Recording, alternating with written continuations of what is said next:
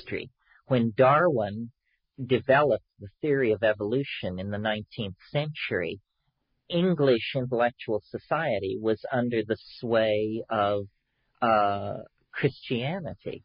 And it was possible, as recently as 150 years ago, to claim yourself to be an intellectual and to actually maintain in polite society that the earth was created by God at 9 a.m. on September the 4th, 4004 BC. 150 years ago in England, people believed this with perfect confidence that they were at the cutting edge of intellectual understanding. Well, Darwin wanted to overcome deism, which was this all-pervasive belief in an interventionist creator who was literally guiding the flight of every atom and the fall of every leaf.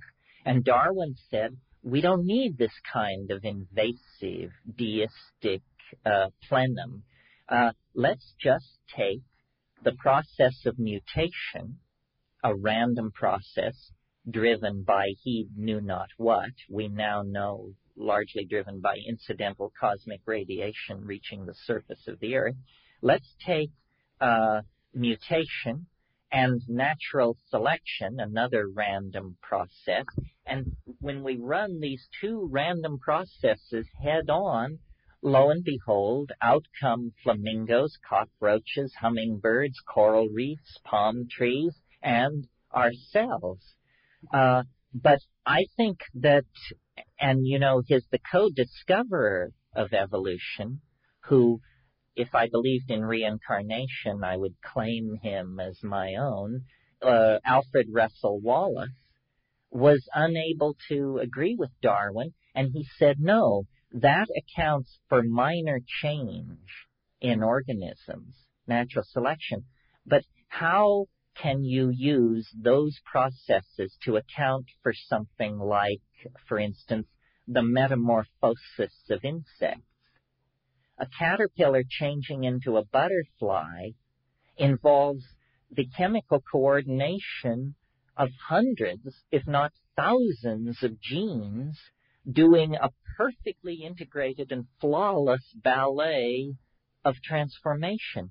How incrementally could you ever get a situation where a caterpillar undergoes mutation into a butterfly unless there is some third factor at work in evolution? And Wallace thought that it was an appetition, an appetite, a tendency toward an end state. And that compass notion of evolution means that you're steering toward a goal. Now, in common speech, when we use the word evolution, we usually mean this. But orthodox biologists, I remember when I was studying evolution, I had a professor who said, do not use the word evolution unless you are talking about a process involving genes. In other words, don't talk about the evolution of the novel or of abstract expressionism or the evolution of society or the evolution of a political viewpoint. This is all bad thinking. Well, people like Ilya Prigogine, Wes Churchman, Eric Jantsch have reclaimed evolution as the notion of progressive movement toward higher and higher states of development. But 19th century evolutionists refused to talk about advanced and less advanced or higher and lower when they talked about evolution. They just saw it as a random process playing itself out. I don't think so. I think we are called that nature is hyperdimensional in its architectonics, and that we are flowing toward a culminating purpose, probably the shedding of matter as the vehicle of our becoming. Yeah. Yeah, I just wanted to ask you a question about, do you think the information that is contained in psilocybin, DMT, all the, hallucinogenics, do you think that the information is self-contained, or is it actually more of just a way of tuning our brains into a more cosmic frequency that exists? in the psilocybin, or is the psilocybin just a mediator to a drastic way of tuning into a more cosmic broadcast? Well, it's hard for me to imagine that it could be in the psilocybin because psilocybin is a very simple molecule. I mean, it's a small molecule. It's a planar molecule. It seems to me what must be happening is that we are embedded in an ocean of information, and psilocybin somehow changes our channel slightly. You know, ordinary consciousness is created by a neurotransmitter called serotonin, 5-hydroxytryptamine, suggestively a very close relative of psilocybin and DMT.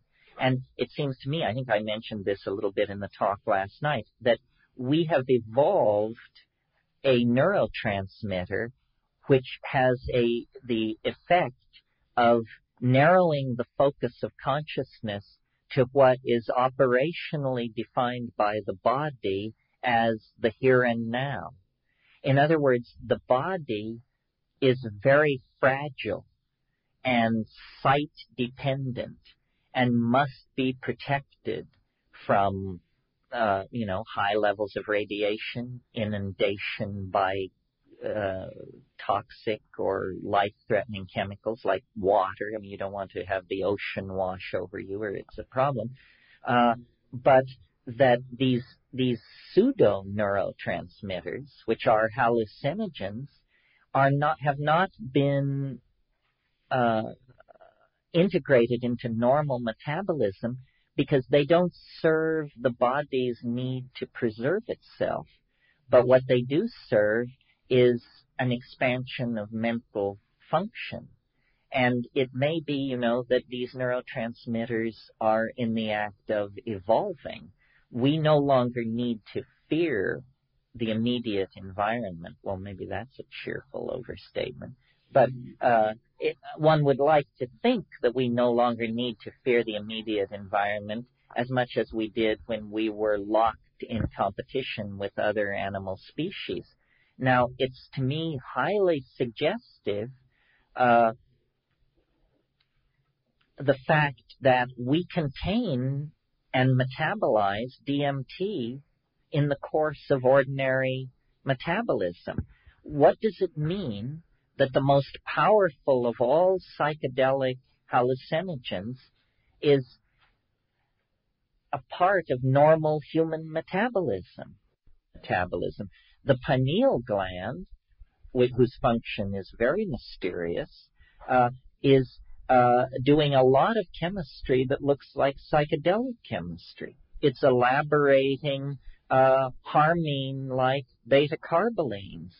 So it's possible that literally when we take these tryptamine hallucinogens, we are, as it were, dressing up in the mental furniture of the distant future, that we are experiencing a state of consciousness toward which we are naturally evolving, and that over time and through natural selection, the serotonergic neurotransmitters are making way for these more powerful psychedelic compounds. And this, and the fact, well, something like imagination looks to me like a self-generated internal involvement with compounds which at some point in the future might replace the compounds of ordinary metabolism and shift our mental life literally into another dimension. Yeah. I'd like to know, why did anyone that uses organic psychedelics for a period of time as a daily dietary supplement, like every day for an extended period of time? Because nobody really talks about that. How much do you use? A gram and a half. Yes. Well, one can do that. I've sort of thought that maybe this isn't such a good idea because I'm interested more in spectacular episodes of intoxication, with the exception of cannabis, of course, rather than integrating it as a lifestyle. Am I the only one that's doing this as a lifestyle? I feel really alone right now. Well, is there anybody who wants to join this gentleman in his isolation? At times I've done that, but I found it to be, well, here's the thing. You have to get the dose. The dose is very critical. If you take, say, I would say a half a gram to a gram every day, my experience of that was simply a kind of anxiety, a kind of a being set forward, a speed type effect. If you say, well, then I don't want that, so I'm going to lift the dose slightly, and you go to, say, 2.5 grams, the problem I had with that is life quickly evolves into being so strange that I couldn't handle it. In other words, it's very important for me to dip into these places and then to get out, towel off, and think about it. However, there is a streak of the chicken shit in me, I think. If you really want to leave us all behind, and bourgeois values and your job and Bill Clinton and the ozone hole and all of that behind, then if you start taking psilocybin, let's say 4 grams every 3 days, I guarantee you within a month there will be very few people that you will have much in common with. And you will be very happy. You will be very happy with your circumstance generally, I think. But you will have evolved a point of view, a set of values, an expectation that most people will find a lot of difficulty relating to. Like a shroom shake, let's say, fresh fruit, ice, a gram. You're looking at, what, maybe 3 to 5 hours of time involved with it? Uh-huh. So that leaves 20 hours left in the day to do everything else you need to do. I mean, you do no, but what is the dose again? Say a gram. Huh. Well, I don't know. See, it may be just a matter of personal styles. When I take psilocybin, I give it 110% of my attention. So I can't do it and work at the computer or make phone calls or shop or deliver my children to lessons and stuff like that. And so my idea with it is to completely come down between doses and then, you're virgin again. Yeah, you don't keep hallucinating. No, it becomes something else. See, I don't want you to feel PA, but I think that what people do with drugs that is probably a bad idea is they take too little too often. And that the best way to do drugs is to take very challenging doses, rarely. I mean, I used to say to my groups, if you haven't taken enough that you think you may have done too much, then you did too little. In other words, you really want to dissolve the boundary. You don't want to integrate it into this world. You want to have an experience which you can then integrate into this world after the trip. You're the one that always talks about language and thought processes, and I feel as though most of my best work is under that period of 1 to 1.5 grams of dosage, and I just don't understand how, the recommended experience is much more than what I'm doing, obviously. And well, have you taken large doses? Well, isn't that much more interesting? I guess it comes down to what it is you're looking to do while you're doing it. It's not a matter of interesting. It's a matter of what your purpose is, what your intent is, what your trip is. Well, at these higher doses, you can't do anything. Of course, that's my point. You know, I mean, you hanging on to the floor is a major program to be executed. Yeah. Can you exist let's say, a parallel universe? Can a person exist in the parallel universe? You mean for days and days? Well, yeah. I mean, could you live? You can live, but you alarm your friends and quickly become an object of community concern because, you know, for ordinary people, you are what is called nuts. And doesn't experience just become a type of almost like a three-dimensional TV? I mean, you just do the same thing. It becomes a drug. Oh, no, I think you underestimate how strange it is.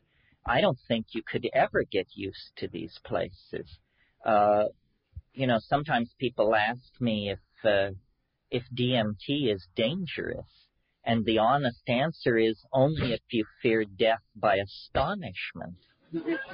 And death by astonishment is a real danger in these places. I mean, these places are not simply strange or amazing or highly peculiar. They are absolutely confounding. I mean, that's what I'm trying to get across, is this is not going to require just some minor adjustment of our worldview.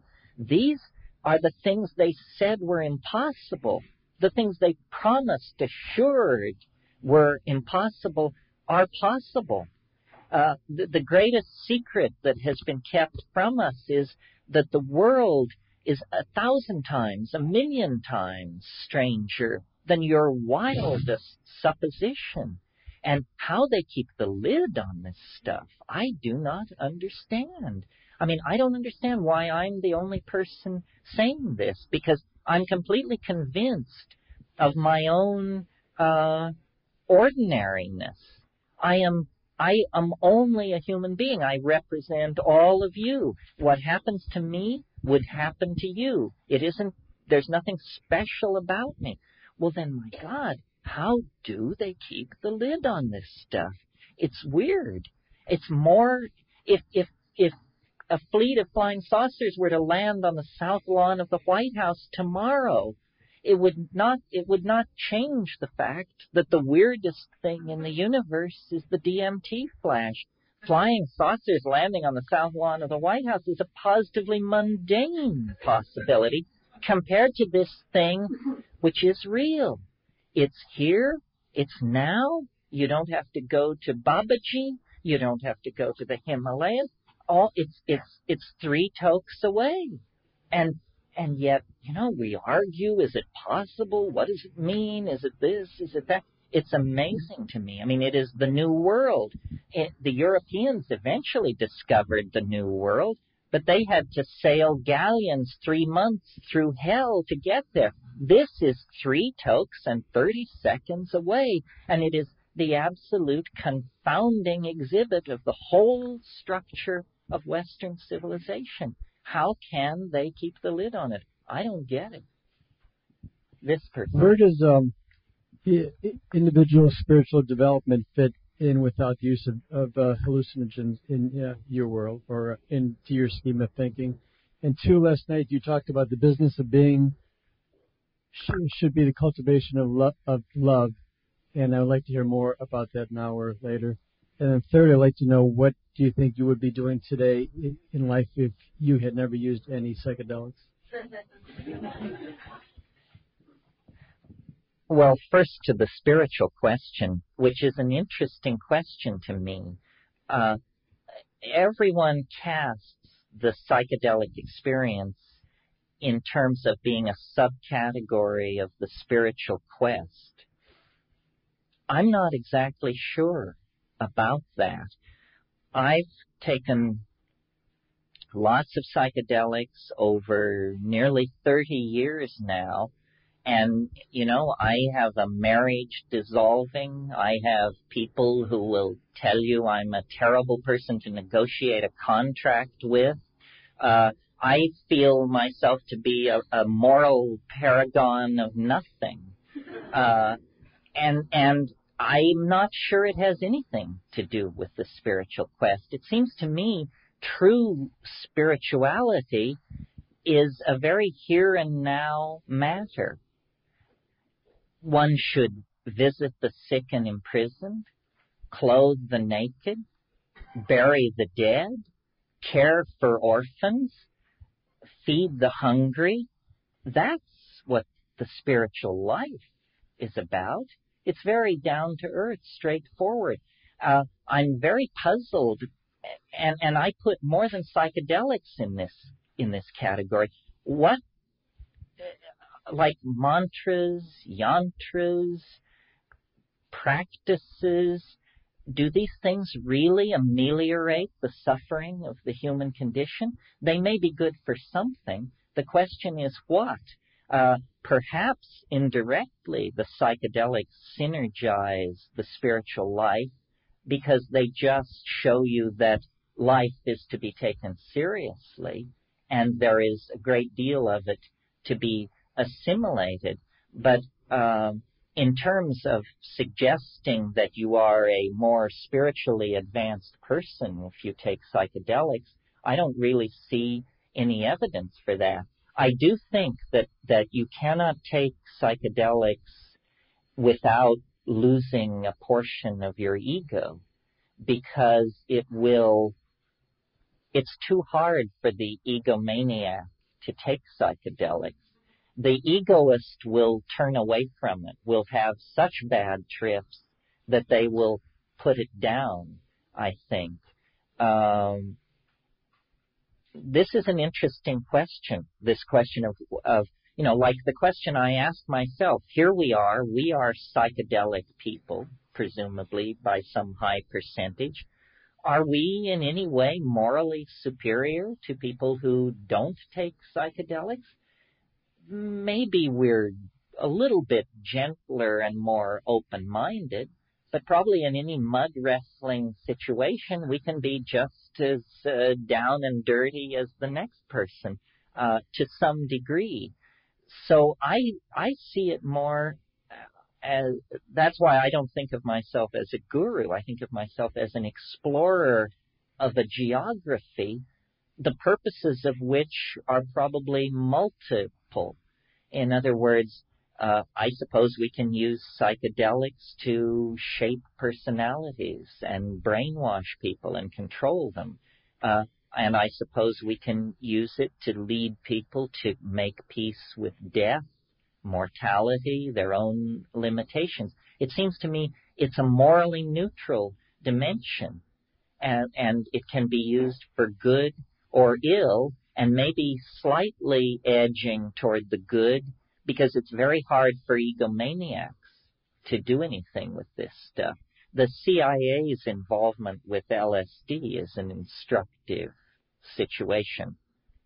The CIA got onto LSD well ahead of everybody else, and the first notion was, and if you're interested in this, you can read the other one, Acid Dreams, that book, Martin Lee's book, and Schlein was the co-author. The CIA's first assumption about LSD was that it was a kind of super truth serum, and that they could kidnap KGB agents and give them LSD, and they would spew out all their contacts and so forth and so on. So a year of researching that possibility convinced them they were on the wrong track. And so then they decided it isn't a truth serum, it's an anti-truth serum. We will give our agents this drug, and if they ever fall into enemy hands, they will take it, and then it will be impossible for the enemy to get any coherent account out of them of what is going on. Well, so then a few months of that, and they discovered, no, under some circumstances, our people just tell all under LSD. So then they decided that they could program a Manchurian Candidate type situation with it. Well, then that was abandoned, and I think largely they have lost interest in this stuff. I asked in the Amazon, the mushroom at one point, because I could see that we were going to carry it back to the world in some form. I said, can't this be perverted? Can't it be misused? And it said, only the good can come near this. Well, maybe good doesn't mean exactly what we think it means. You know, it isn't a kind of piety worn on your cuff. It's something else. It's a sincere wish to understand. That's the motivation that the psychedelics will turbocharge. As to your question about what would I be doing if I hadn't taken psychedelics, well, I don't know. What I was doing, what I assumed I would end up doing before I took psychedelics was hopefully end up teaching art history in a very exclusive Eastern girls' school somewhere for a long, long time. It was a kind of Nabokovian lechery was my life's plan. And what was your, and love. Well, my analysis of what psychedelics do, if you think not about my trip or your trip, but thousands, tens of thousands of these experiences, what can we say that would be true of every psychedelic experience, every high-dose psychedelic experience? What can we say that would be a general truism? What you could say is that psychedelics dissolve boundaries. That's what they do. The boundary between nature and society, between mind and body, between self and other, they dissolve boundaries. And this is what love does when it is working right. I mean, you are able to place yourself in the second position for a child, for a lover, for a cause, for whatever it is. You know, you take second position. And so I see them essentially as aphrodisiacs of a strange sort. They empower not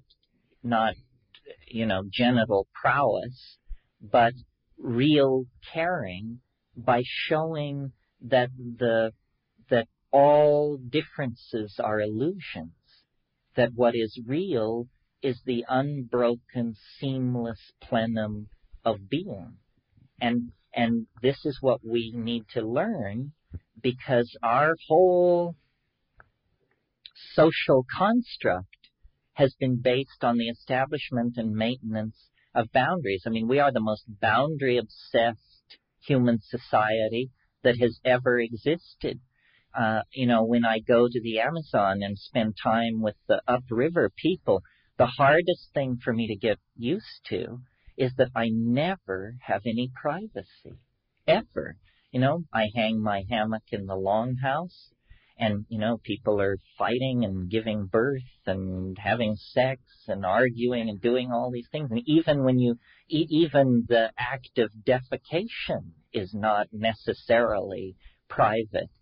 So boundary dissolution and boundary maintenance is what really anxiety about these things is what characterizes our society. I think, and I will mention it briefly here before the break, that some of you may have somehow escaped being exposed to my theory of human evolution, which is contained in Food of the Gods. I think that we achieved a kind of perfection in human relations and in the relationship between human beings and nature sometime in the last million years, and that we maintained that relationship till as recently as 15,000 years ago. And we achieved this through a quasi-symbiotic, or let's put it this way, an incipiently symbiotic relationship to psilocybin. You see, I'll give this to you in the short form, because probably most of you have heard it. All primates organize themselves using male dominance hierarchies. You go clear back into lemurs and squirrel monkeys, and it's the hard-muscled, sharp-fanged young males who set the agenda, and everybody else, women, children, weak older males, have to dance to that tune.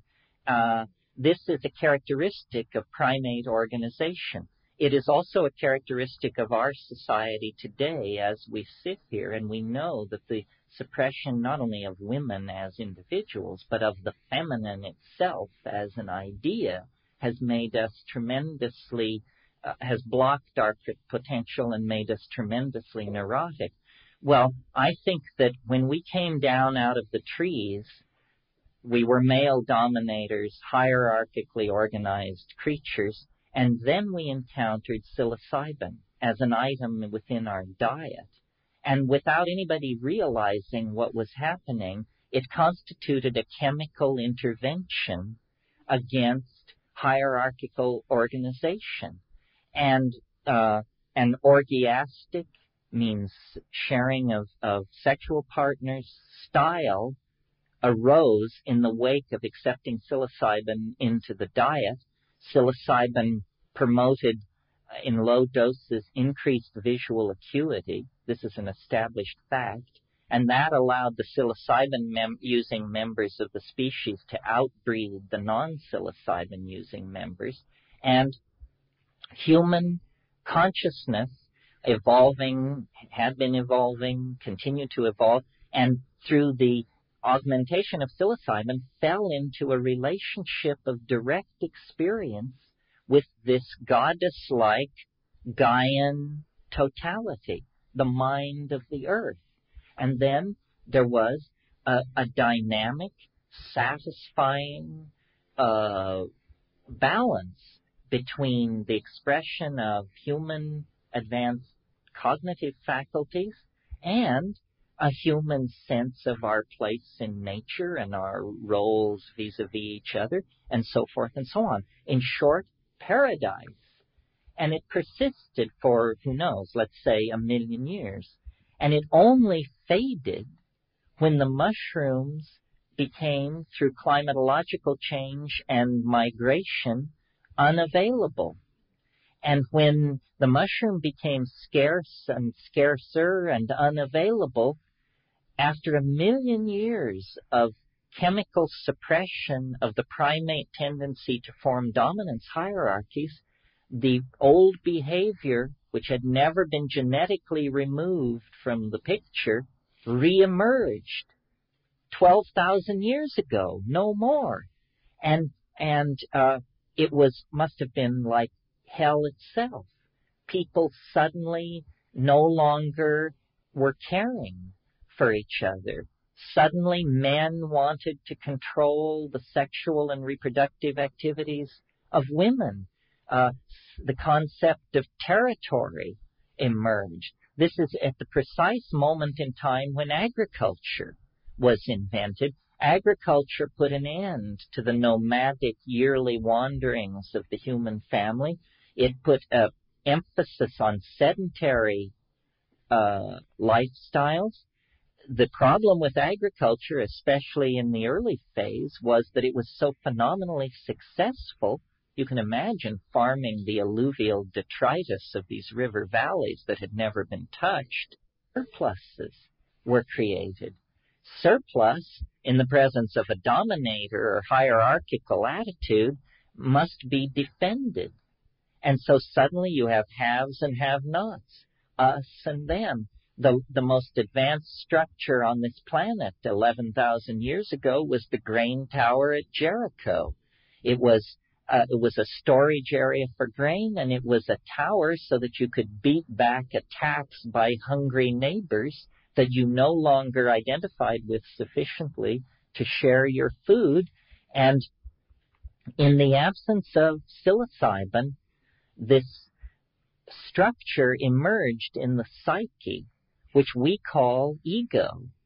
If you have psilocybin in your diet, the ego it's like taking chemotherapy or something. The calcareous tumor of ego is never able to form in a situation where psilocybin is being taken, group sexual experiences in a religious context are being orchestrated at the new and full moon, sharing of food, sharing of child care, sharing of sexual partners. All that is ended when the ego is born, and the ego is the boundary establisher par excellence, because it establishes me and mine as opposed to you and yours.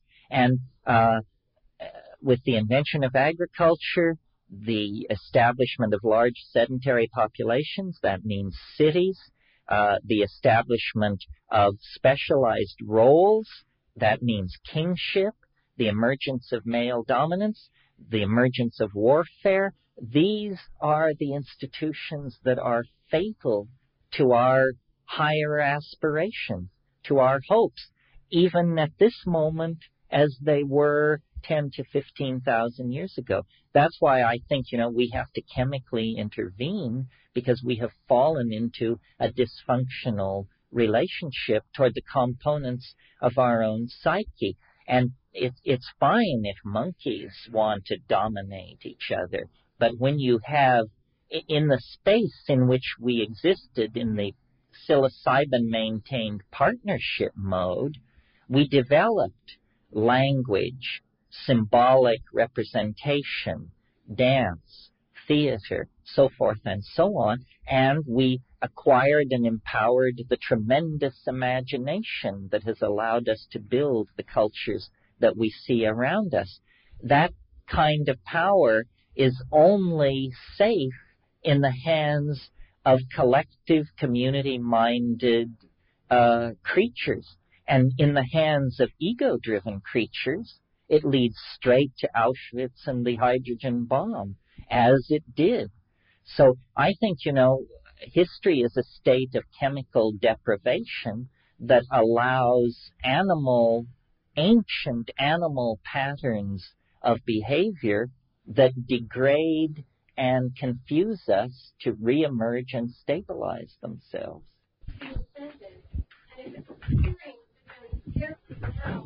What would the response be to that? You mean in the present situation? The assumption is that there is scarcity now, then what would that invoke?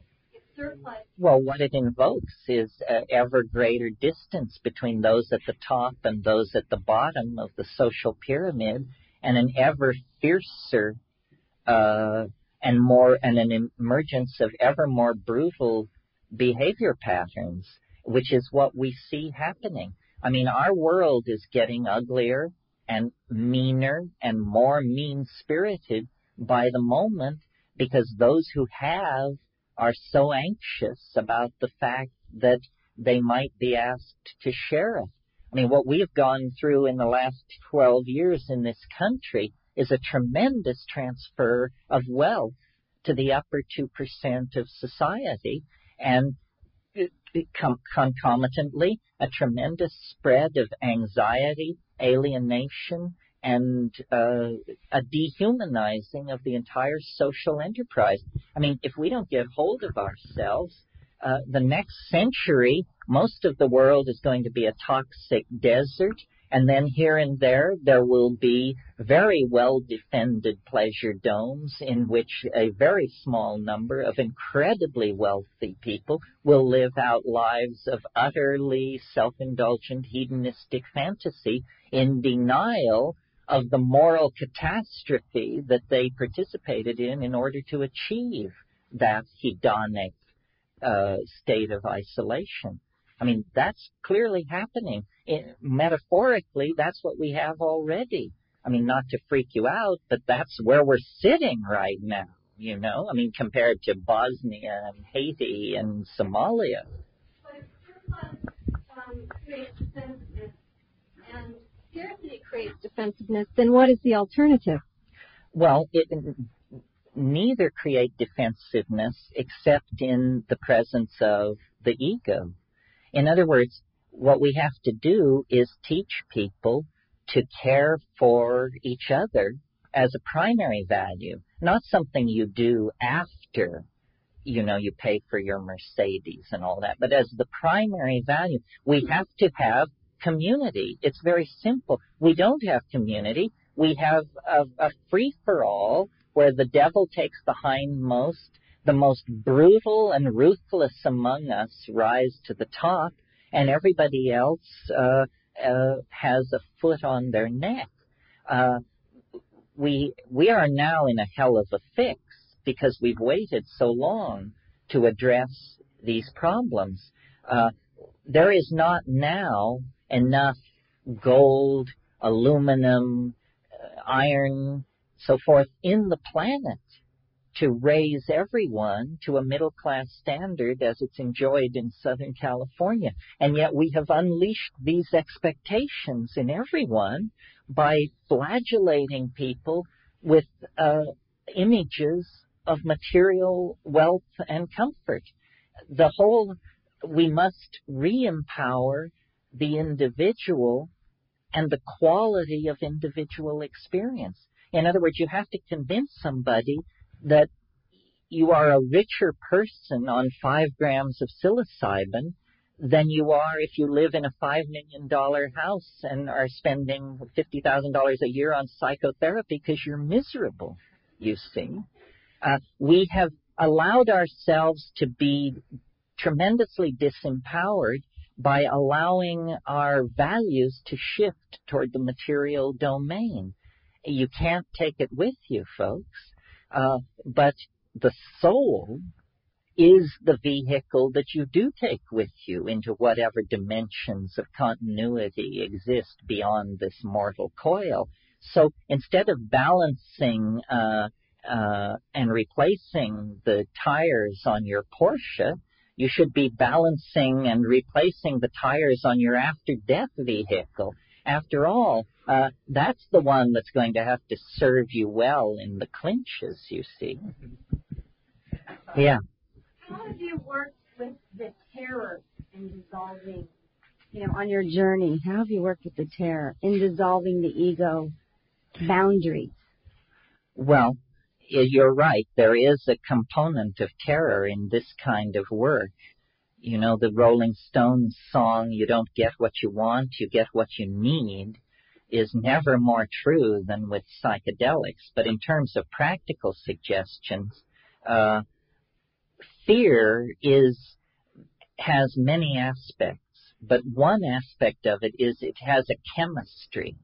And the chemistry of fear is fairly short-term. You've probably all experienced driving on the freeway and somebody cuts right in front of you, and there is it feels like your body temperature must rise about 5 degrees in about a third of a second.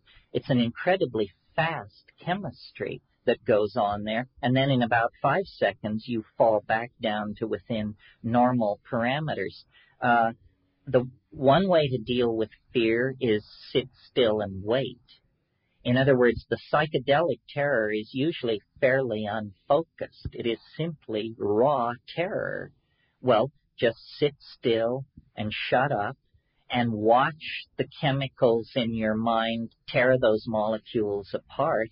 And rarely can the fear sustain itself more than 5 or 10 minutes because it has the force of a blow, but then you can sustain the blow and chemical equilibrium returns. The other thing, and this is great, very good advice, don't forget it. It's hard for Western people to keep it on their plate. Sing. The way we relate to terror is we crunch, clench, withdraw, and hunch over in some kind of fetal position, like you're being beat on. What you want to do is sit up straight, straighten your spinal column, open your air passages, and begin to cycle oxygen through. And if you sing, in a very few minutes, the chemical foundations of the fear will be washed away. So that's very practical. So the mantra. It doesn't matter, mantra, yantra, everything becomes profound on psychedelics. I mean, I tend toward row, row, row your boat gently down the stream. Merrily, merrily, merrily, life is but a dream. Well, I see it's lunchtime. Why don't we break? Keep your questions. We'll come back at about 1:45, and then we'll push on to the summit, hopefully. Thanks very much.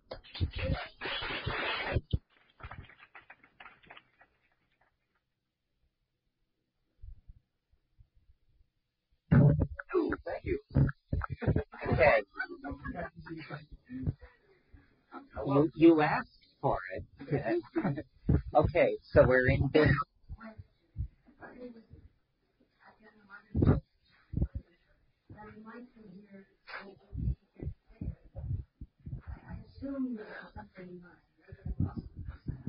Oh, yes, what a hard-sinking assumption. No, my assumption was that we could skate by on questions alone. But what is your question?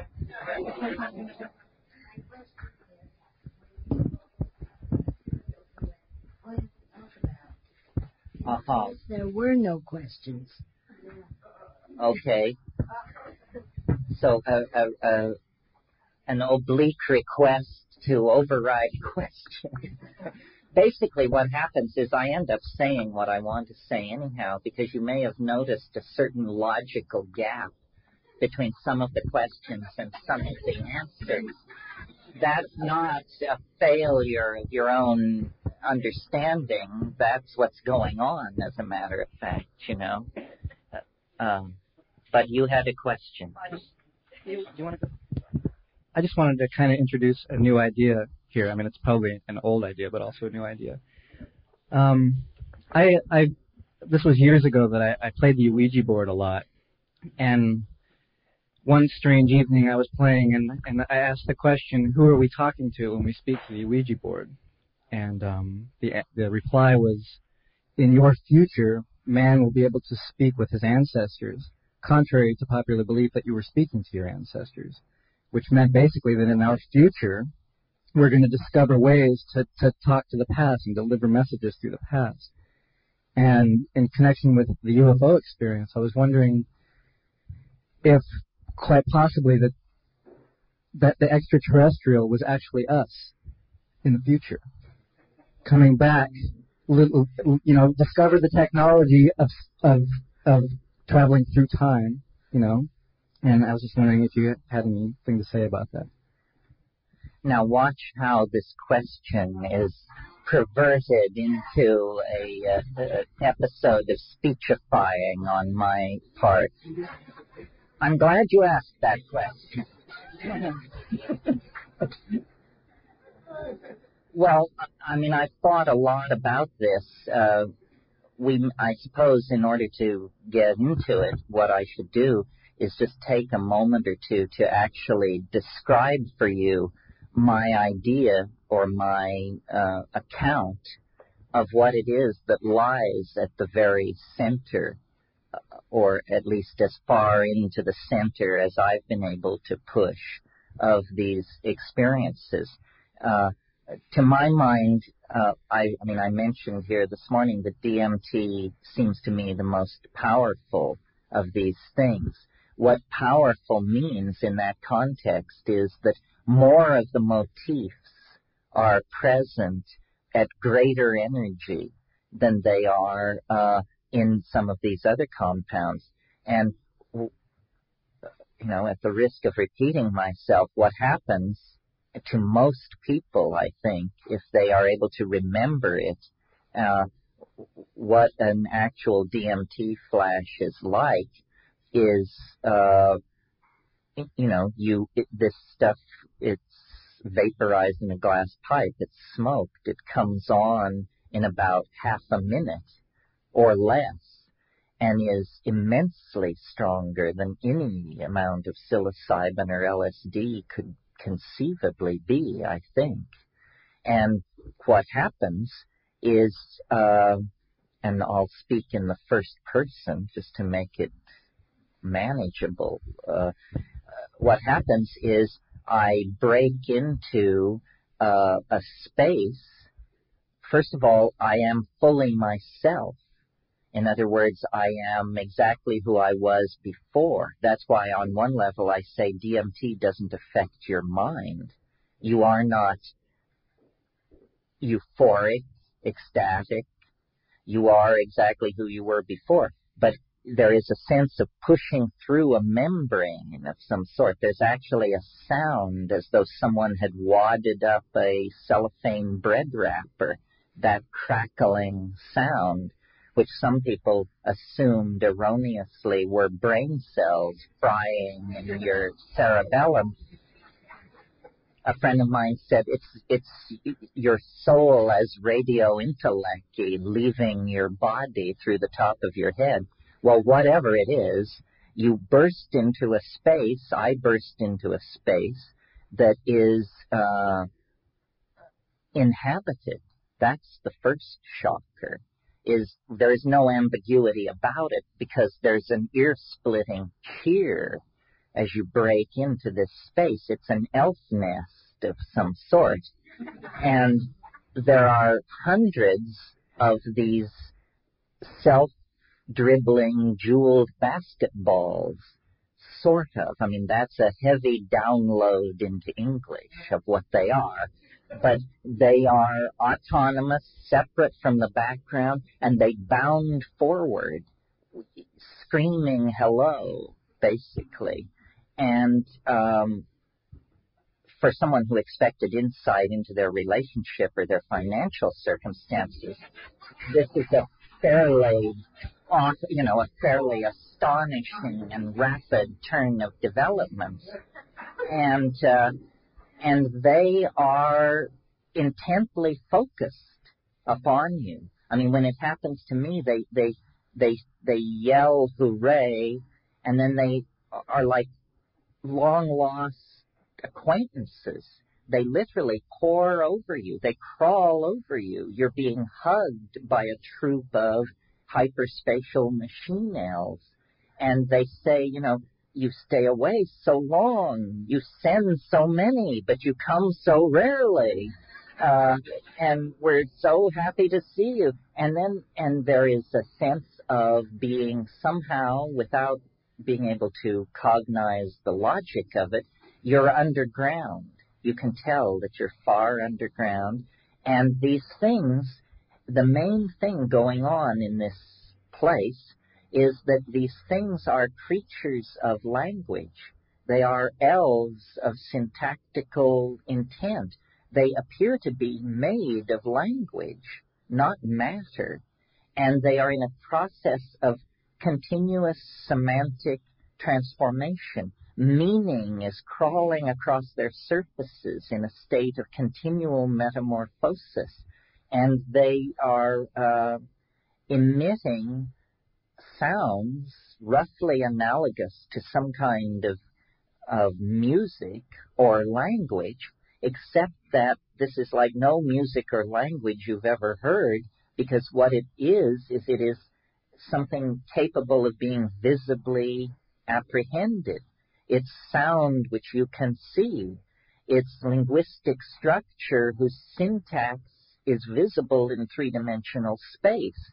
And they use their voices to make objects, which are, in some sense, the central focus of the experience, because out of the air, out of their bodies, out of your body, they condense, create, and pluck these objects, which they offer for your inspection.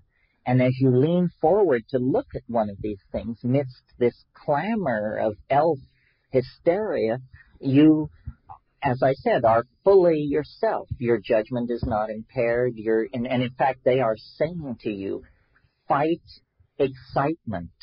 Do not abandon yourself to amazement. In other words, they're telling you, stay down. Don't just go off on some arm-waving rave about how this is impossible and outlandish and outrageous. Try to stay focused on what we're doing. And what they show you are objects that are intrinsically and inherently impossible.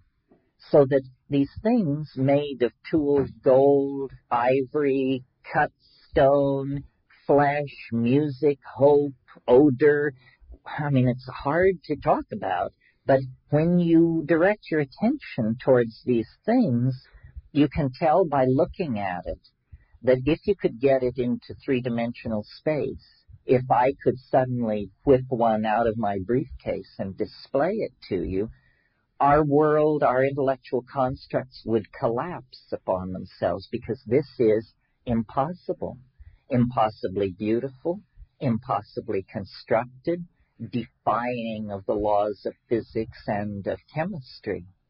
So is there do you think there's a multi-dimensional life force that is the same through the entire dimension, and then that's a higher dimension, actually, maybe from the future, maybe, I mean, as far as three-dimensional time is concerned, there is no such thing. Well, besides what we've created. So are they actually trying to tell you that, okay, everything you see is impossible is not really impossible, introducing to you that nothing is impossible and that is our future way of thinking, is that nothing is impossible any longer, otherwise we're doomed? Well, I have a sort of I almost said rational, but let's say at least orderly kind of mind. So I tried to understand, what could this be? So you make a list of hypotheses and then think about each hypothesis and test it against the evidence.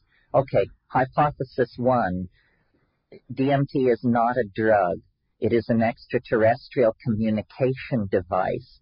These are creatures somewhere in the universe who are so different from us that they come to us not in starships the size of Manhattan, but in drug molecules that are dinky. So we are in contact here with some kind of extraterrestrial technology, and these are true aliens of some sort. And God knows the weirdness of the situation supports the hypothesis. Okay, second hypothesis. There is a parallel universe, unsuspected by most human beings. It's right here all the time. It's inhabited. These things have their own hopes, fears, problems, so forth. And somehow this drug just erases this boundary, and then you find yourself in the elf nest. Okay. Next hypothesis. These things, because they have great affection for me, because they seem intent on the task of communicating, perhaps they are human beings from the distant future. Perhaps this is what we are fated to become. There's always, since we were kids, the cliche, beings of pure energy. Well, it's always been a little hard to wrap your mind around what that would look like, but lo and behold, here appear to be creatures of pure energy. But there are a lot of problems with hypothesizing a future human technological breakthrough which would allow them to actually manipulate the past. Logical paradoxes and that sort of thing. Well, so then here's another possibility. They are human beings, but they are not in the future in the ordinary sense or in the past. They are in the prenatal and post-life phase. In other words, these are either the unborn, waiting in some limbo-like dimension to descend into matter, or they are, in fact, people who have had a sojourn in the domain of organic existence and now have moved on. Let me not kid you. We're talking about dead people here in that case. Well, if you go to the shamans who access these places through ayahuasca or the Varrola snuffs or something like that, they will say Well, these are ancestors. Didn't you read Merciliad? Don't you know that shamanism works through ancestor magic? Well, ancestor is a tremendously sanitized term for dead people. And if what is actually happening here is that the much argued about soul is actually made visible by this pharmacological strategy, I mean, God knows why, but God knows why anything else is the way it is, then this is truly big news. This is the confounding of rationalism. If what is happening is that by pushing the frontiers of pharmacology, we discover a way to even momentarily and temporarily erase the boundary between the living and the dead, then this is a 180-degree turn on the evolution of culture that not even the most technically infatuated among us are prepared to assimilate. I mean, it's no challenge on that scale of things to expect visitors from Zenebel Ganubi or Zeta Reticuli or some other distant piece of real estate, but to expect visitors from, beyond the grave, that's a little confounding. And over time, I've sort of come to incline to the idea that this is what is in fact going on. And the reason it's so hard to bring anything out of the DMT flash is because at the center of the flash, you find out something so unexpected, so appalling, and so existentially convincing in the moment of confronting it, that you simply immediately block it out and obliterate it. And then, and these things are very focused on getting you to do what they're doing. I mean, they say, you can do what we are doing. Do it. Do it. And what they want you to do is use your voice to make objects appear in visual space, as though language, admittedly the phenomenon with which we are involved in a way that no other animal species on this planet is, but that language, as practiced by human beings, is an incomplete enchantment, and that pushed to its limits, language becomes not something heard with the ears, but something seen with the eyes. On the brink, potentially, through pharmacological re-engineering of ourselves and through studying of these shamanic states of mind, about to move into a domain where we see each other's thoughts. Now, normally when we conceive of telepathy, we think of it as, you hear what I think. Telepathy is, you see what I mean.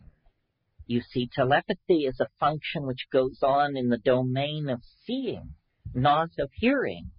And why this is important, rather than just some weird psychic ability, is because our boundaries are based on our relationship to our language. If you could see what I mean, in a fairly profound sense, you would be me. In a much more profound sense than when you hear what I say. Because, think about it for a minute, analyze what normal, ordinary communication is. I want to communicate with you. I consult my internal dictionary, and I carefully choose words out of my dictionary, and I string them together according to the rules of English syntax. I then activate, if I've done things in the right order, I then activate my vocal apparatus. I impart a vibration, an acoustical wave unto the surrounding medium, which is air. This vibration moves across space. It enters through the holes on both sides of your head as a pressure wave. You then, analyzing this incoming waveform, rush to your dictionary, and you break up this incoming wave signature and attempt to map it to words in your dictionary. Now, if your dictionary and my dictionary are the same, then you will, lo and behold, reconstruct my thought in the confines of your brain-mind system. But notice the caveat that was slipped in there. If your dictionary and my dictionary are the same. But they never are.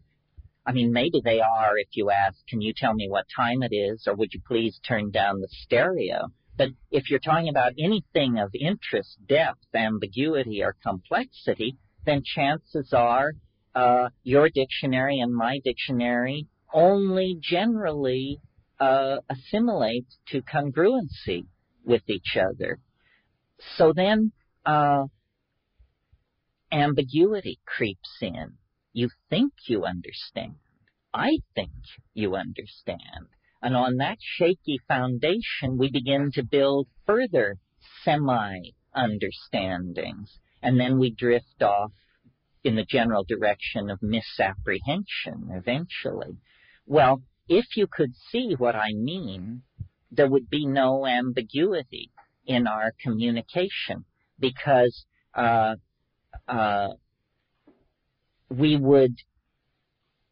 the intention of language would be established in visual space with an existential modality about it similar to sculpture. I would make it, but having made it, you and I would both examine it, walk around it, and have the faith that we were looking at the same thing. And this would tend to erase our boundaries.